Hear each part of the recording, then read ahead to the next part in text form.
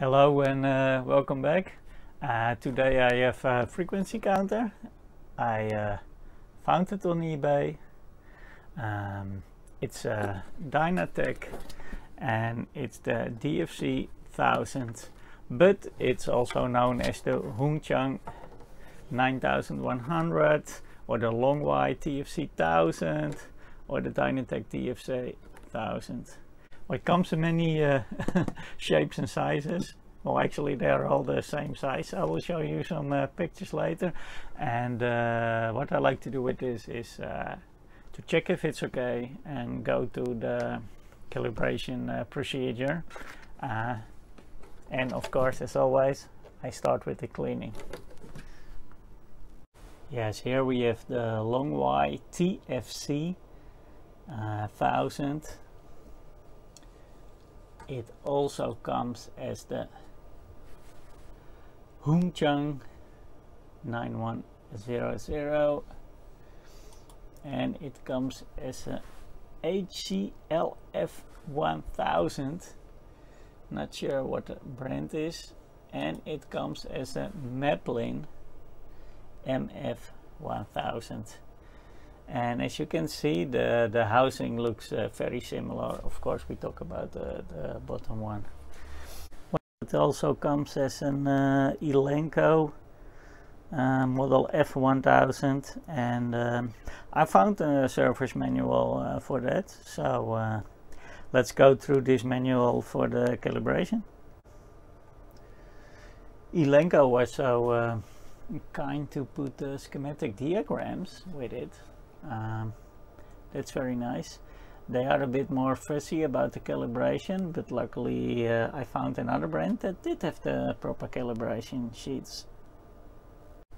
As you could probably have seen, that was the instruction manual, and here I have one, the MF1000. It's from Maplin, and this one actually does have to put the calibration section also here. So we will just follow that. Okay, yeah, this one had an arm like this. So what I did, you with a little screwdriver, you take out these little caps. Behind the cover you find a screw, you take out on both sides. Then you have 4 screws on the back, and then you can just open it. It is a little bit stuck, but then it will go to the top, and it will just go out. Here it is, and then you have the counter, and now you have easy access. It's nicely closed. Also RF wise, well, more or less. Then here also, and they drilled holes for the calibration, which is nice. Probably I will take off the cover because I have these ceramic screwdrivers, but they are not this long, and yeah. So before you start calibrating, you need to have it switched on for at least 20-30 minutes. That's what's in the manual, because it has a little oven. Here you have the oscillator.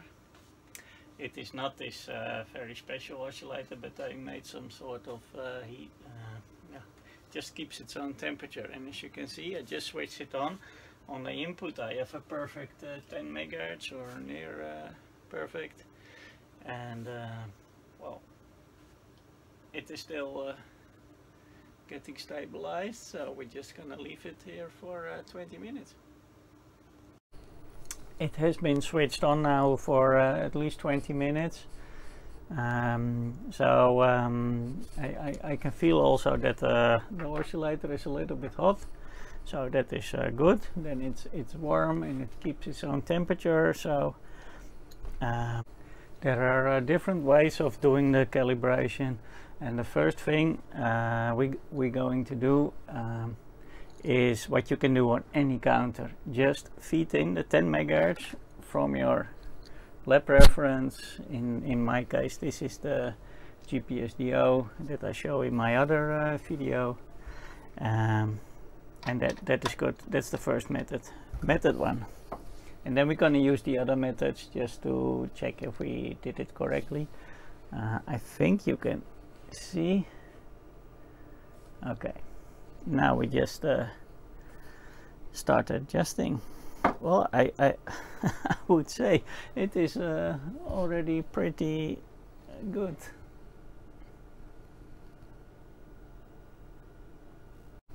Yeah, this frequency counter actually uses 2 oscillators, one for the lower setting and one for the gigahertz setting.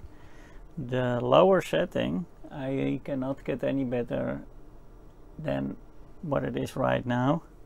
It's 80 Hertz off, which is not a lot, but I would like to see it better, so maybe I can make a little modification or just replace the crystal. What we can do is now switch to the B channel. It has a different trimmer. You see here 2 holes. The first one is for the 10 and the second one is for the higher frequency. So what I will do, I switch to the B channel, I switch here to the B channel, and then you see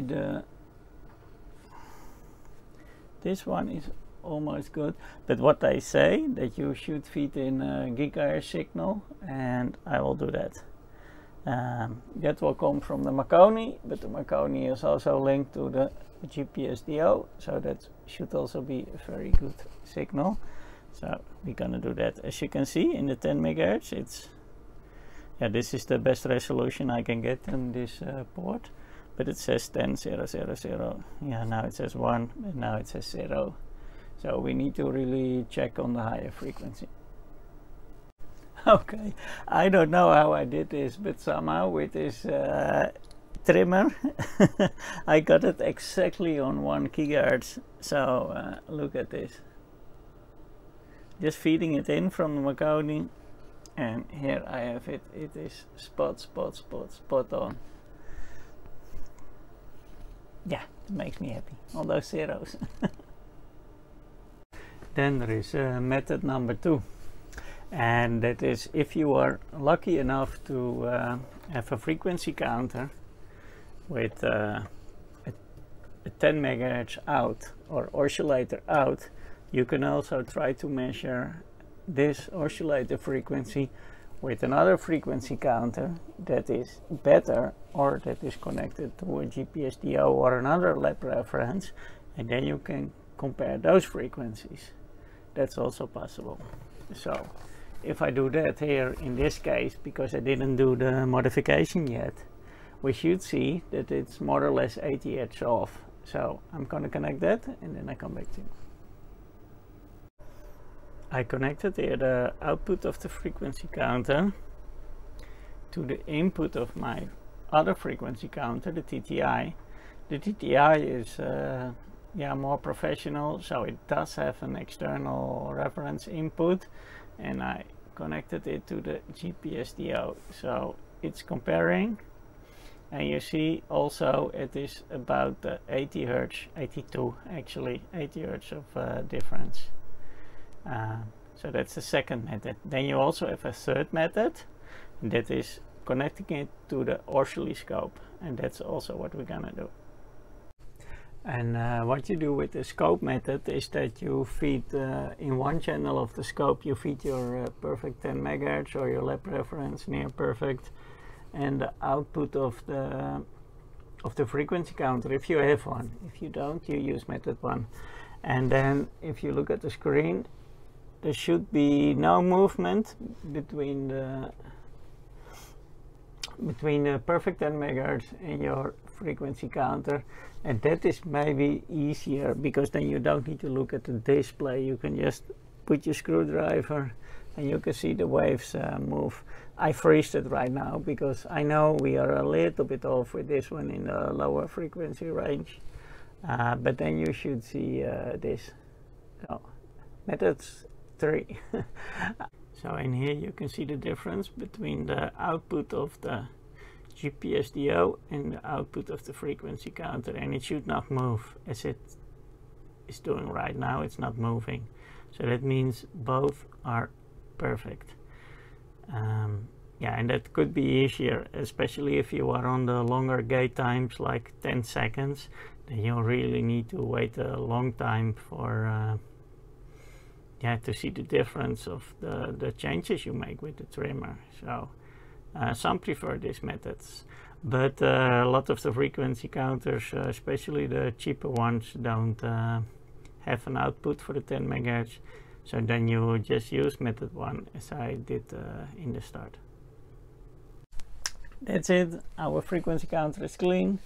It's perfectly adjusted. It's 10 as we want it to be. Yeah, if you like my video, please put a thumbs up, because that will help me get into the list. And if you really want to be updated every time I post a new video, and that's not that much, I put a few videos a week, so then please subscribe, and thanks for watching. Have fun.